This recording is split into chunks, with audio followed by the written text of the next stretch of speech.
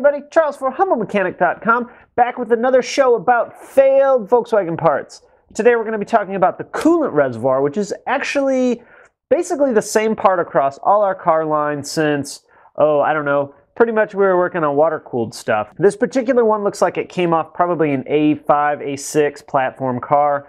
They were very similar. This was actually a really big issue on the Mark IV or A4 platforms, and also the B5, B5.5 platforms. But before we get into all about this coolant reservoir, let's talk about the sponsor of the day, which of course is DeutschAutoparts.com. They are the Volkswagen Audi parts experts. They have great DIY videos. They're awesome guys, incredible pricing. One thing I think I've mentioned before, but anytime you guys see a sponsor, an actual sponsor where I'm talking about them on the show, that comes as a personal recommendation from not only me, but I actually have a group of people that serve as sort of an advisory board when it comes to sponsors. So if I have a sponsor on this show, it's a really big deal. Again, it's a personal recommendation. It means I've personally done business with them, and I recommend you guys do business with them too. So it's not just somebody wanted to throw me some money to get in front of you guys. It's really important to me. So throughout 2015, we're going to be expanding, I think, our sponsorship program. Hopefully we can find a couple other people that meet the requirements like Paul and the boys over at Deutsch Auto did. So anyway, check them out, DeutschAutoparts.com, and I'll put a link to them and all their repair videos in the show notes as always. So we got the coolant bottle here. Now, what does it do? Well, oddly enough, it holds coolant, but it's actually a little bit more than that. There's an electrical connector. I don't know if you guys can see that. There we go. Electrical connector right here. So it not only monitors the level visually right here with the indicator, so when you open the hood, you can just look down and go, yep, my coolant's full, or, oh, my coolant's low. It also monitors it electronically. And there's a connector here. There's actually two prongs that go into the bottle through this connector right here, and that's monitored by the instrument cluster. So if your coolant level drops below those contacts, the little red warning light will come on in the cluster and say, hey, your coolant's low. It probably won't say that, but it'll be some sort of indicator letting you know that the level of your coolant is low. It also has a portion here on the back side that, in conjunction with the cap that twists on, acts as a pressure release in case the pressure gets too high. The coolant bottle will actually, along with the cap, allow coolant to come out this way rather than, say, a coolant pipe bust off or anything like that. So pretty sophisticated little deal. This one has actually wire looms. That's what this is right here. They're wire looms to, there's a harness. It actually sits in the car about like this, and the harness wraps around the back of it. So it's simple, and it does a lot more than you would think just a little plastic ball would do. So how it works? Well, like I said, there's two contacts in the bottle, inside the bottle here, that go to this connection, and then from here, two wires come out, and I think it's monitored on all of our cars by the instrument cluster. Some of the newer stuff and some of the Touaregs may be a little bit different, but essentially just think of it as going straight to the cluster because that's where the coolant level is monitored. And like I said, when the coolant level drops below the two contacts, that's when the little red light will come on. So let's talk about how they fail. Well, it can fail in a few different ways. Obviously, it can leak. Any of these points can fail. You know, the welds or the seams can leak. This little pressure tube basically can fail. I've seen that. Usually when that happens, it's more of an issue with the cap on the top rather than the bottle itself. The most common way they fail is not necessarily a failure of the bottle, but the contacts on the inside actually get deposits built up. As the deposits built up and coat those contacts, the resistance value changes.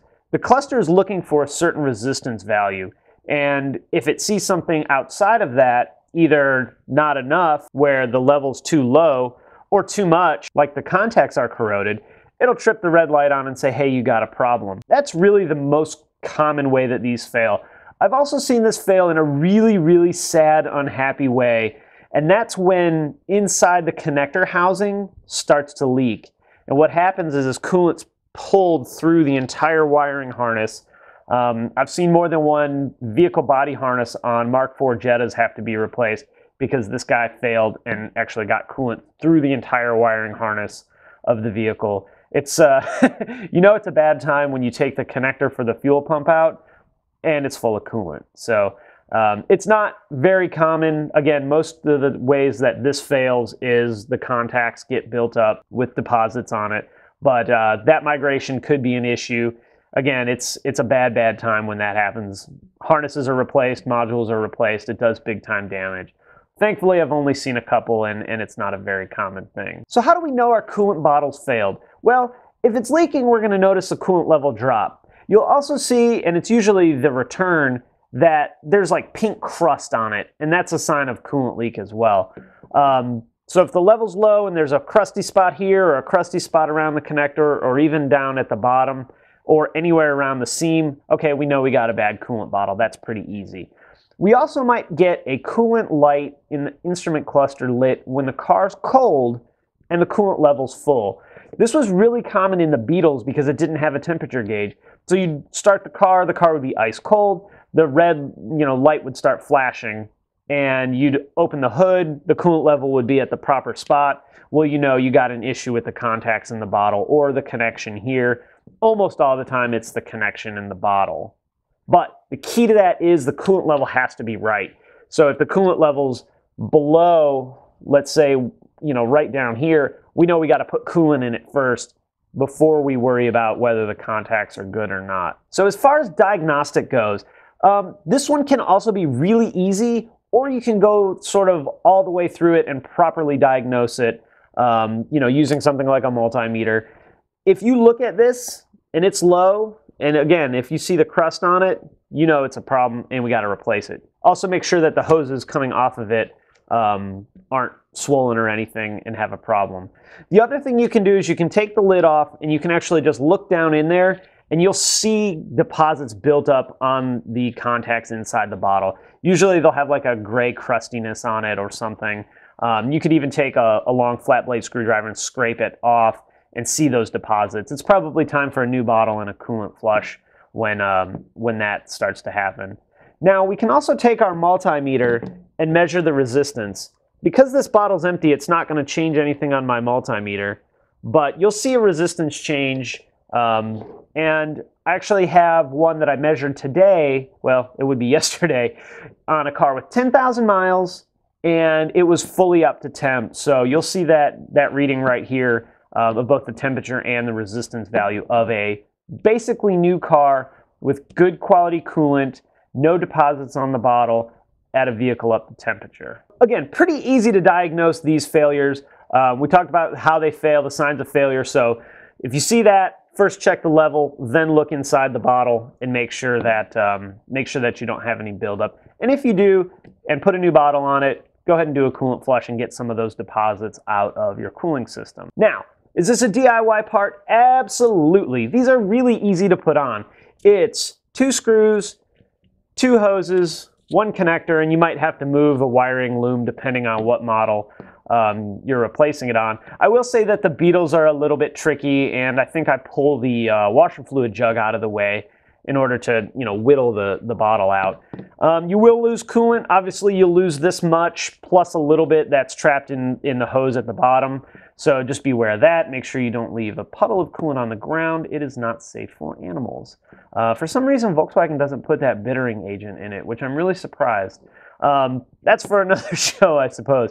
But again, this is a really easy DIY. Anybody can do it. If you can operate a screwdriver and a pair of pliers, this one is no problem. I'll say all of that, but with one caution. If you have coolant migration, that's a big deal. So most people are probably out of their element when it comes to replacing the entire wiring harness in a vehicle. So if you pull this connector off and there's crusty pink inside this end, definitely get it to the professionals and hope that it's not gotten all the way through the engine harness. So again, DIY, no problem. Highly recommend this as a DIY. I think pretty much any of you guys that are watching this show right now can do this one yourself. Anyway, guys, that's it. Very simple one today, but they do still fail semi-regular, not as much as they used to. The other thing is kind of a cosmetic thing. A brand new clean coolant bottle looks so good in the engine bay. I've had plenty of customers just, it's all crusty and old. The contacts aren't terrible, but, they want to go ahead and do a new bottle because it looks looks really good. I also have one little trick for you. If you are having this issue where the red light's flashing, the level's good, and the car's not overheating, obviously, you can actually bend the prongs in just a little bit inside the bottle, and that'll change the resistance and actually make it work, probably for a little while. But once you start to get to that point, I really do recommend replacing it. They're not that expensive, and again, it's an easy DIY for anybody. So put a new bottle on it, it's the better way to go. All right, guys, I'm gonna wrap it up there. Thank you guys very much for watching. If you liked the video, throw it a thumbs up on YouTube. Don't forget you can subscribe on YouTube or on the blog. Shout out to DeutschAutoparts.com for sponsoring today's show. Make sure you guys check them out. Again, I'll have links to all of their stuff in the show notes, both on YouTube and on the blog. You can also follow me on Facebook, Twitter, Instagram, of course, YouTube, and the blog. If you guys have any questions or want to submit an idea for a show like this where I talk about failed parts, shoot me an email to charles@humblemechanic.com and put failed part in the subject line, and I'll see what I can do. I got some really good parts actually right behind the camera, and I'm working on one that a lot of you guys have asked me about. I think I found a way to get that done, so stay tuned for that, and I will keep you posted. Anyway, guys, thanks for watching, and I will see you next time.